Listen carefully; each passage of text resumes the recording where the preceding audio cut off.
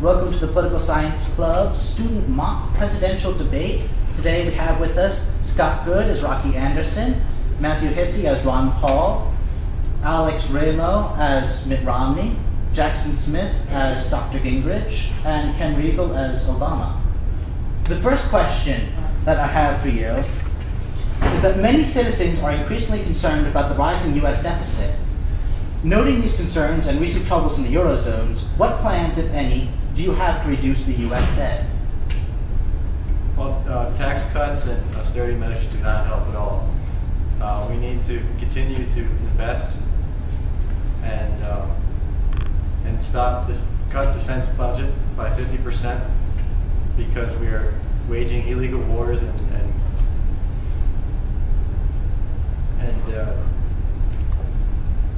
we're waging illegal wars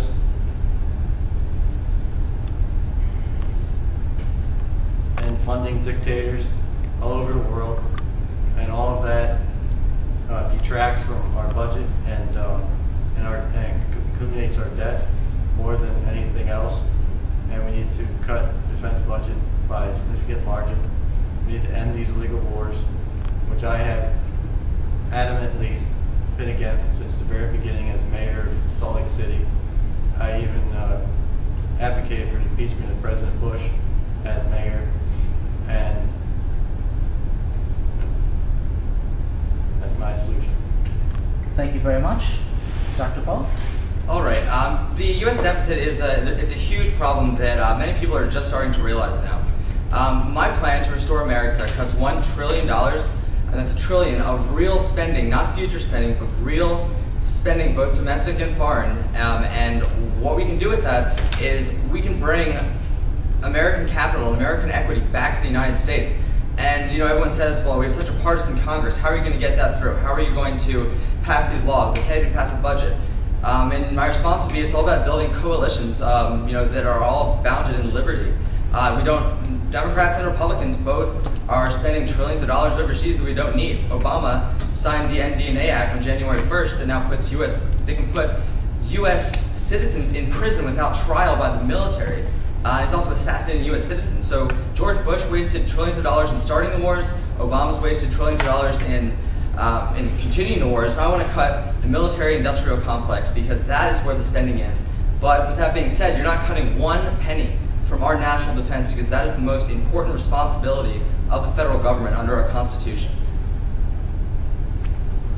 Thank you very much. Mitt Romney. It's as simple as making a smaller, smarter government. We need to reduce taxes, spending, regulation, and we need to cut government programs.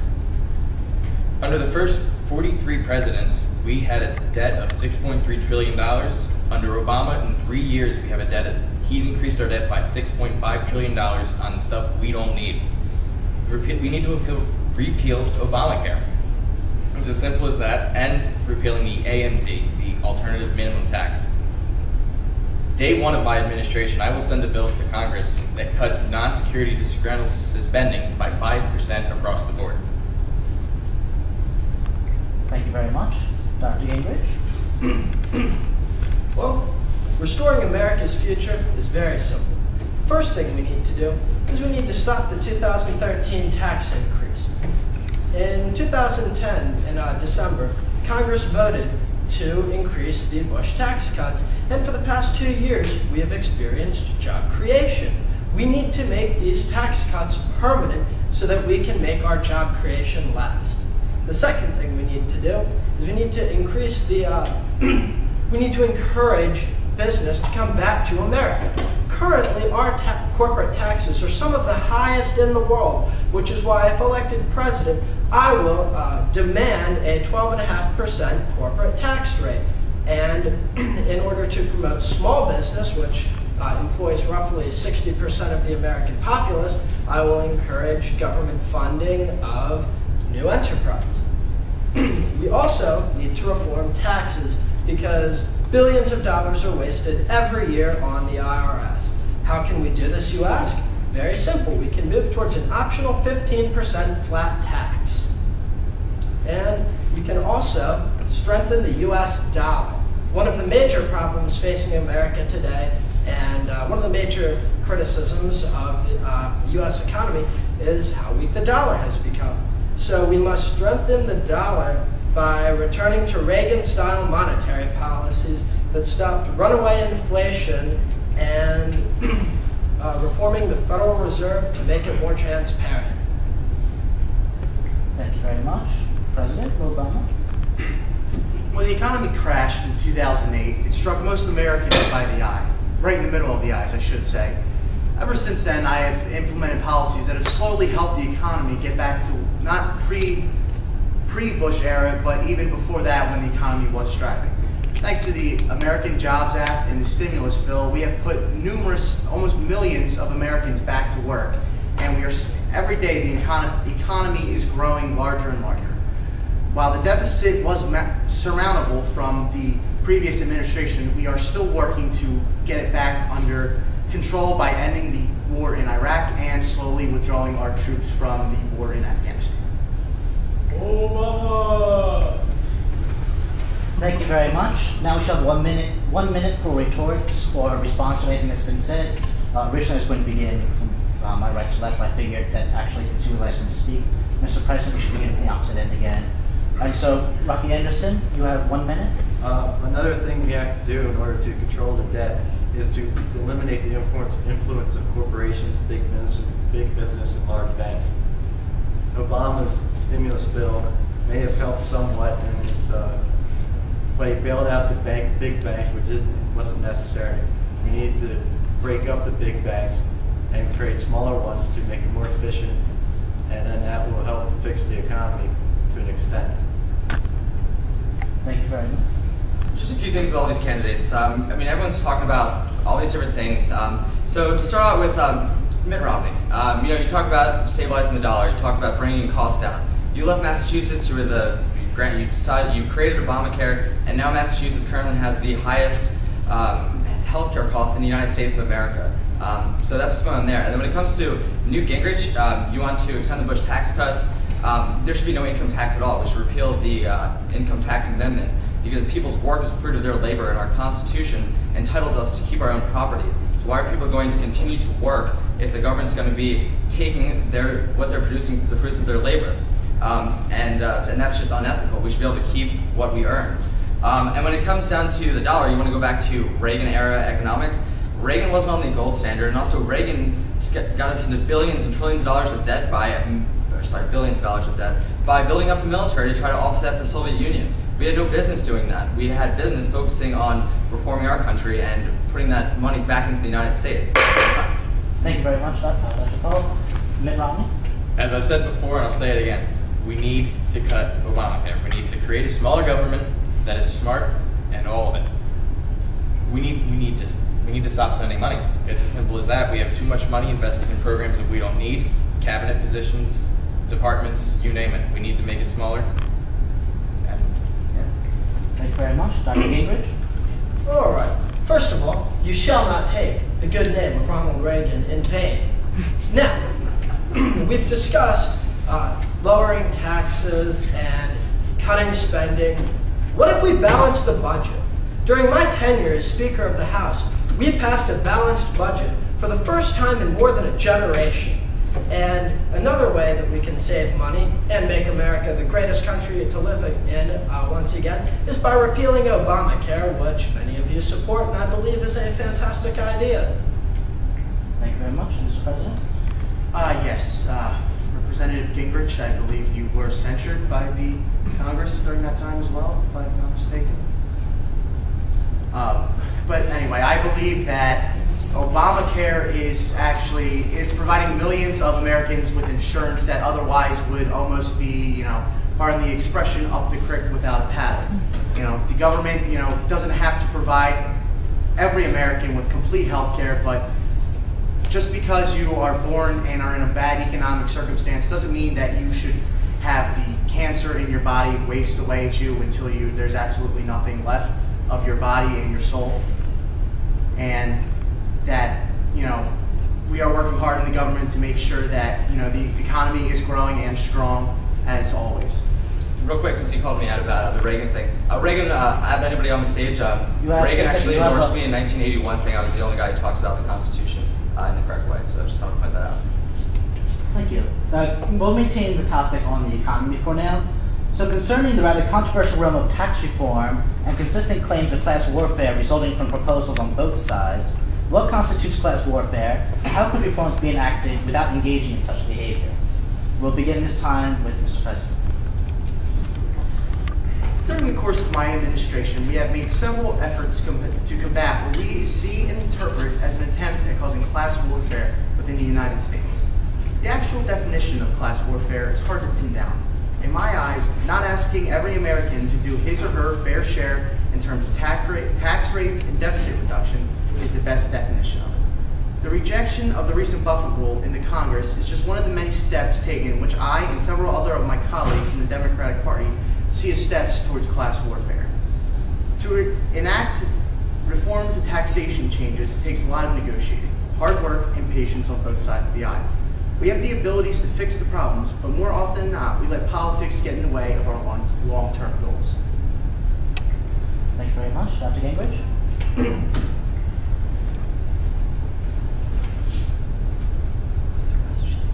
Oh, sorry. Yes, you're more than welcome, speakers, to ask the question again. Concerning class warfare, what constitutes class warfare, and how can reforms be enacted to avoid such attacks? Well, I believe that the simplest and most direct way to avoid class warfare and other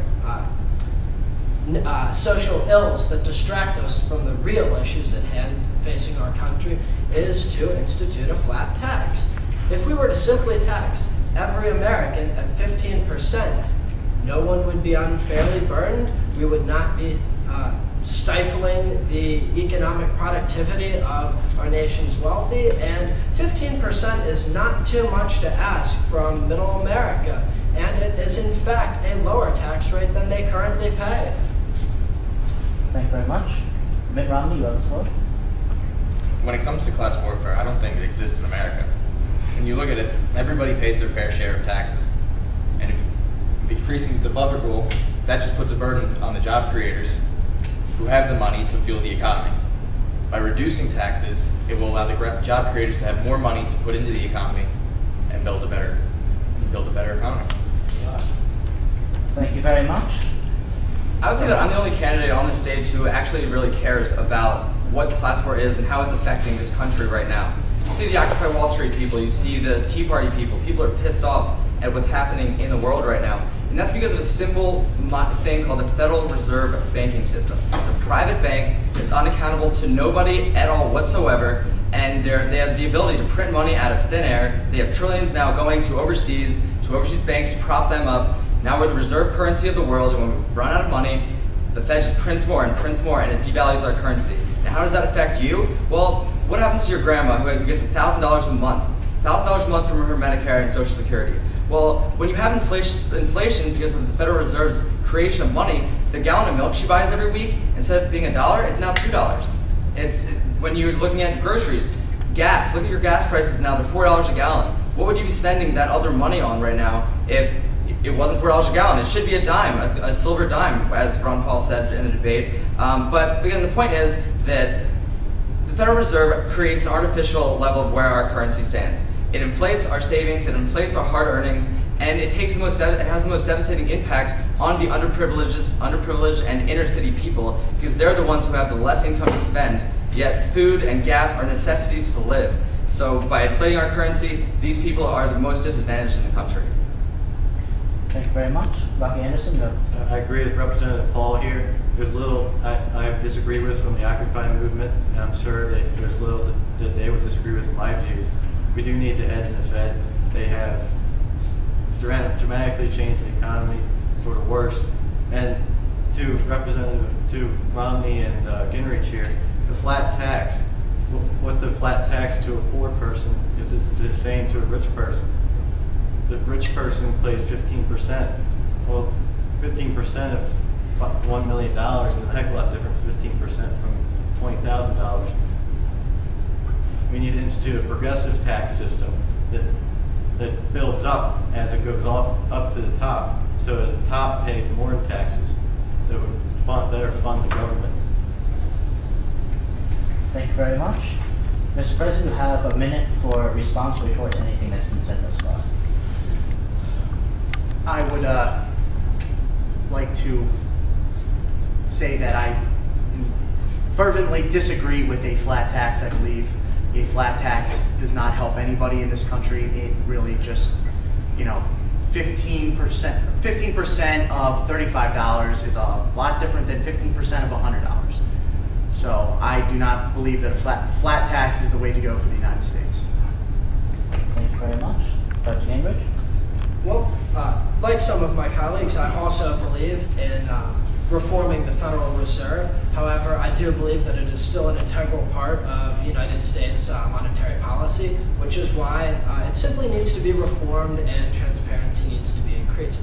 Now, as far as a flat tax goes, your points about the disproportionate impact on the disadvantaged is extremely well taken, which is why I advocate an optional flat tax. So individuals who do not want to participate in the system may stay where they are under the current tax bracket that they fall within, and those who want to participate in a 15% flat tax may do so.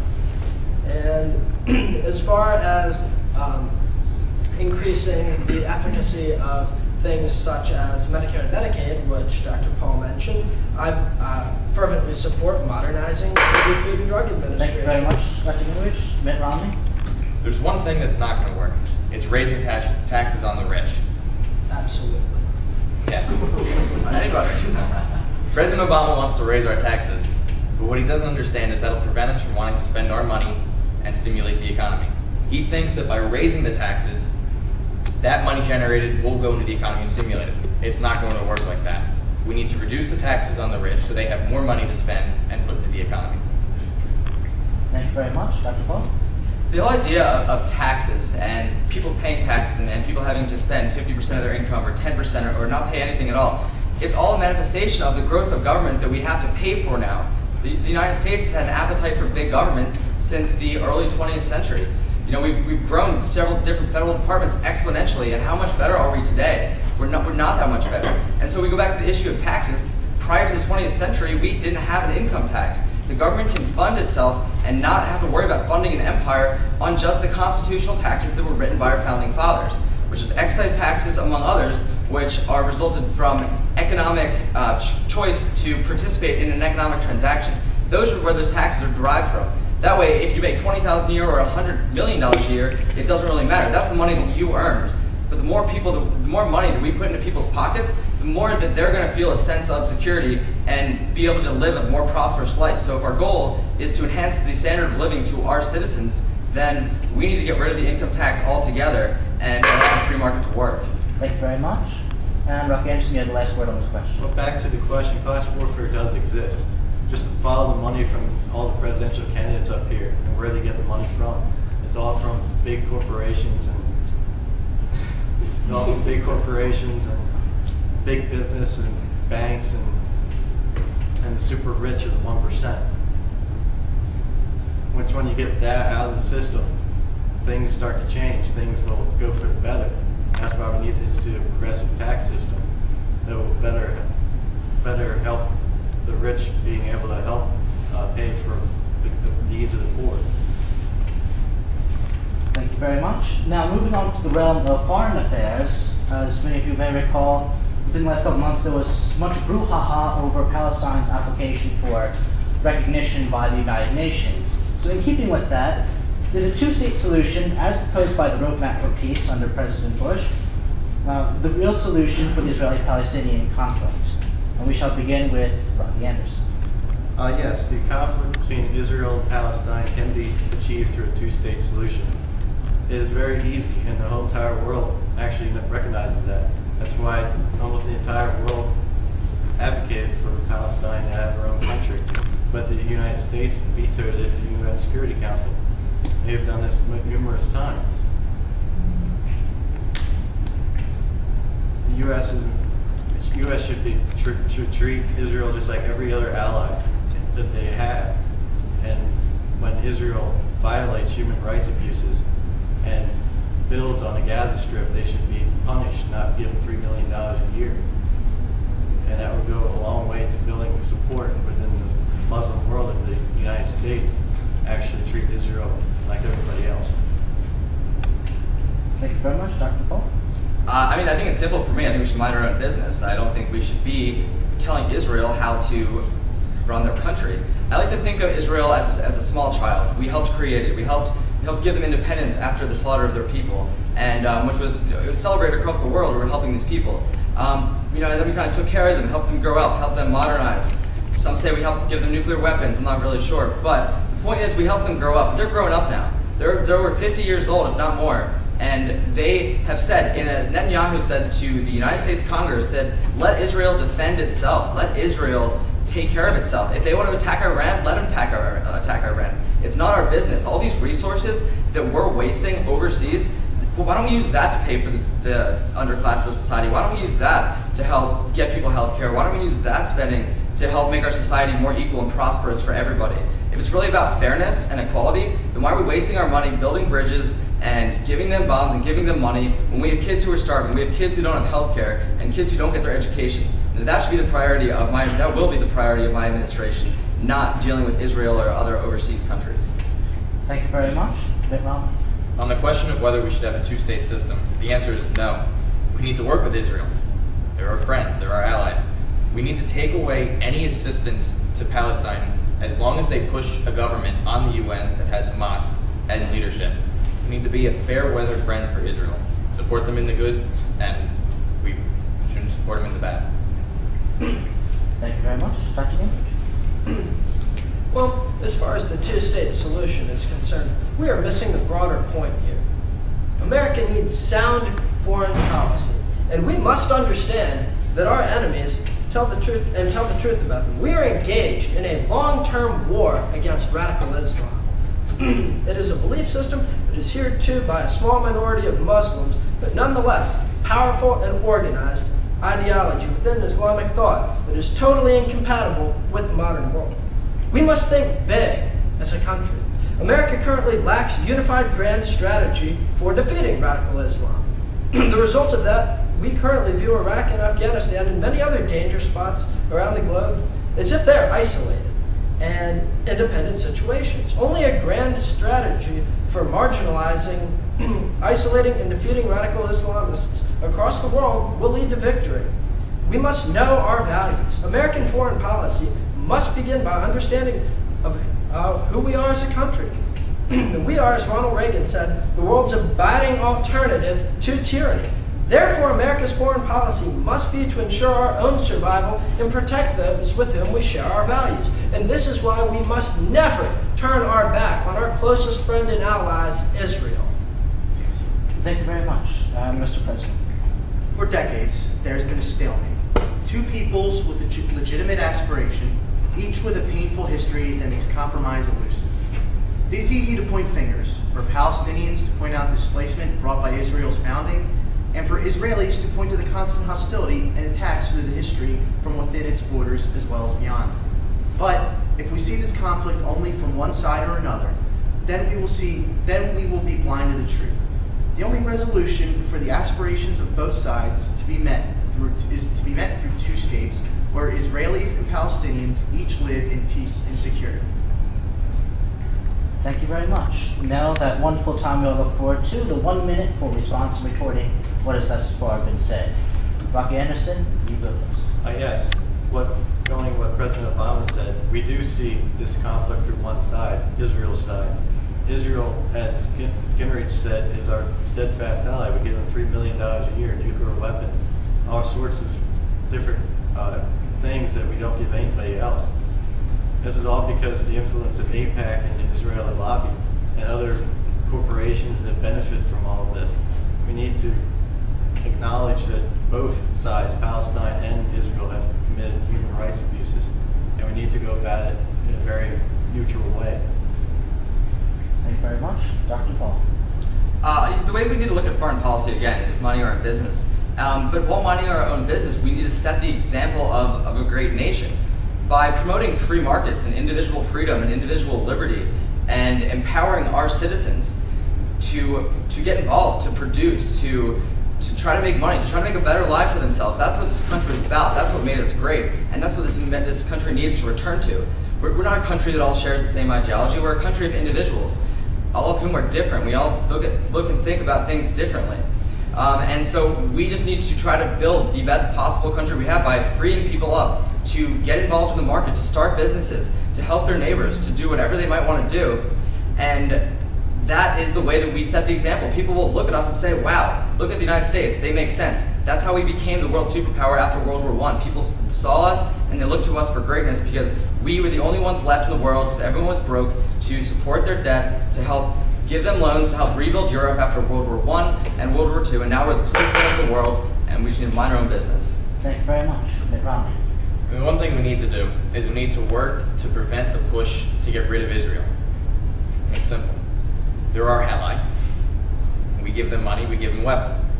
The two-state system will not work, and as I said before, we need to stop giving assistance and money to any Hamas-driven Palestine government. Thank you very much. Dr. Gingrich. Now, Dr. Paul, it is interesting that you should mention World War I, because that was a point in American history when we were promoting isolationist foreign policy. And look how well it worked for us. We ended up in 2 world wars within a 20-year period. Now, what we must do is we must remain the greatest nation on earth for our defense. And we can do this by securing our borders to prevent terrorists and terrorist organizations from sneaking agents and weapons into the United States. We can also incentivize math and science education in America to ensure that our men and women of the armed forces always have the most advanced and powerful weapon systems in the world at their disposal. This is how we can make America safe. Thank you very much. Mr. President, you have the last word on this question. In 2011, I gave a speech calling for Israel to return to the 1967 borders. Before the 1967 war, Israel was still in its infancy, and even though numerous Arab countries were ready to attack Israel, it defended itself successfully. And ever since then, the violence in that region, and especially in Israel and the Palestinian conflict, has only grown exponentially. And I still stand behind my call for Israel to return to the 1967 borders.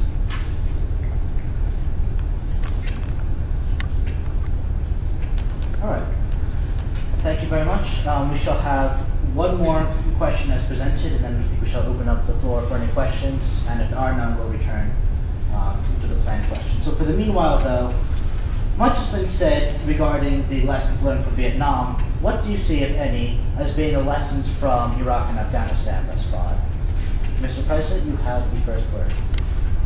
The Iraq and Afghanistan wars were fought bravely by our servicemen for almost a decade each. While we were able to accomplish several key military goals, we did, however, learn a lot of lessons in the process. One of them is the extreme might of our armed forces will not always guarantee political power. While we managed to dethrone Saddam Hussein in under a month, the insurgency and the influence of Iran played a much larger role than any Iraqi army. Also, we must look long-term in our military ventures. The previous administration did not seem to have a grasp of the tense situation in Iraq beforehand. Because of this, Iran is breathing down the neck of Iraq in an even bigger threat than it was before. Also, the intelligence questions that we seek to answer must be fulfilled 100% before we can take the risk of involving ourselves in another battle and occupation such as Afghanistan and Iraq. Thank you very much. Dr. Gingrich. The lessons to be learned from the wars in Iraq and Afghanistan are quite simple, really. Military force must be used judiciously within a clear, obtainable objective, and this must be understood by Congress. These vague objectives and long-term conflicts that we've embroiled ourselves in are simply not they're simply not things we should be getting involved in. Our military actions must have concise, definable goals. And during my tenure as Speaker of the House, I oversaw the passage of legislation that enhanced the freedom of both our intelligence gathering agencies and our armed forces so that we could be prepared for such events. And my work as Speaker of the House was commended by the bipartisan 9/11 Commission. Thank you very much. Mitt Romney. All right, we've gotten the job done, and the president has pulled the troops. But now that he's pulled the troops, we need to finish the job with diplomacy. By using diplomacy in Iraq and Afghanistan, we'll be able to create exactly what we went there for, to create a stabilized center and an American-friendly region. By using diplomacy and not arms, we should be able to repair America's image as well. Thank you very much. Dr. Korn. I just want to notate that I'm the only one on the stage who actually has served in the U.S. Armed Forces. I'm the only veteran on the stage. And I knew, Newt, that when you got drafted, you dodged it. And when I got drafted, I had a family and I went because that's what you do when your country needs you. And that's why I want to be president, because my country needs me right now. But when we look to Iraq and we look to the different wars we've had, we have to look at the idea of what government should do. And that's the military also. The government should be able to do something that I can't do. So if I can't go and steal your property and build a house, then the government should be able to do that. The government uses compulsory force to get what they want, to kind of do what they want to do. And that happens in Iraq. We go over there, we invade a country, and we occupy it. We have created an empire that expands around the entire globe. And what have we learned historically about empires? They don't work. Look at the Soviet Union. They built up and they built up, and they got in the arms race with the United States. And look what happened. Their economy and their infrastructure deteriorated so badly that they collapsed because they had no more money left. They collapsed into and broke apart. The USSR no longer existed, and that was almost overnight. And there's several other examples of empires. The Roman Empire. Whenever empires try to extend themselves or overreach, they always fail. So if the Soviet Union couldn't win Afghanistan, and they were one of the world's superpowers, why can the United States win Afghanistan? Over 70% of the population supports bringing the troops home there. Before I put troops, when I'm president, before I put troops into harm's way, I would think about what I want to do. Would I do that? Is it worth our troops dying for it? And being the only one up here who's actually been in battle, I'm the only one who's actually capable of making that unbiased call.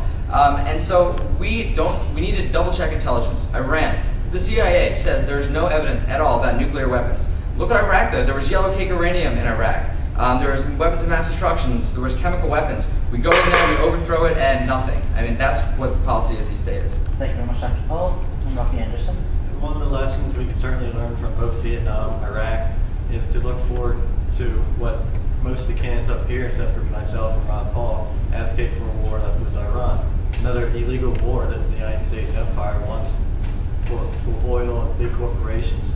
But another lesson I see is the huge growth in American government and the civil liberties abuses by the American government. The warrantless wiretapping, the targeting and killing of American citizens. None of this has happened, but none of this would have happened without the American government growing significantly after 9/11. And this government needs to go back to the War Powers Resolution in 1973 and the law that they created that and to decrease the military's involvement around the world.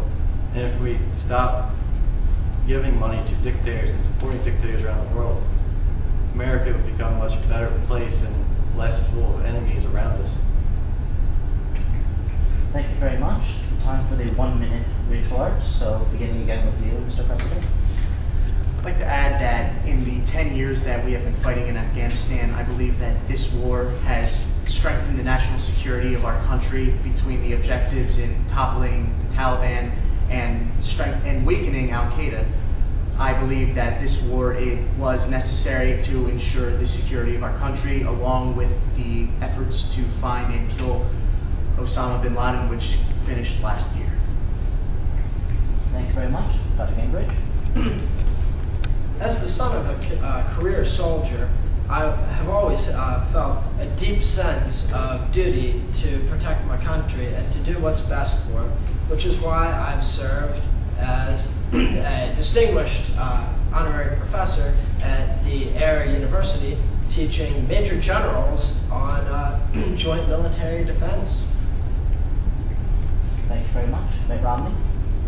And it all comes down to diplomacy. We need to use our diplomats to work out plans so we won't have to deal with Iran like we did Iraq and Afghanistan. Thank you very much. Dr. Paul? So real quick, so you were an esteemed scholar and that's why you got into the draft, or, never mind, sorry. But yeah, basically, we'll look at Al-Qaeda. That was the goal of invading Afghanistan, right? To get rid of Al-Qaeda that attacked us on 9/11. They weren't in Iraq when we attacked Afghanistan, but now Al-Qaeda is in Iraq. Now they are attacking our troops in Iraq. And that is because of the U.S. presence there. We occupy a land, that pisses people off. People don't like U.S. troops, military troops around them in their marketplaces. Bombs blowing up all the time as a result of the U.S. being there. So Al-Qaeda, it breeds there. People are really, really frustrated, so more people get involved. So Al-Qaeda wasn't there before, it's there now. And it comes down to that the United States Congress needs to declare their wars. The U.S., we elect representatives to do what we would like them to do. And so what they need to do is declare wars, because that's what the Constitution says they can do. An executive branch of government has no authority under the U.S. Constitution to unilaterally go and invade a different country or bomb another country or do any of that. Because killing people is wrong, and that's why you need more than one person making that decision. Thank you very much. Rocky Anderson, you have the last comment. Well, this goes back with Iraq, Iran. We still are advocating to go to war for no reason whatsoever. There's no evidence of nuclear weapons in either country. Iran is pursuing a nuclear capacity, yes, and they have every reason to go for a nuclear weapon with all the enemies around them, and America going for war. Thank you very much. At this point, we'll open the floor up to questions. I will ask Dr. Clyburn to please choose ones, but with this understanding, you may address a question to an individual, but try to word it in such a way that anyone can pick up the question and answer and discuss it so we can continue. So with that said,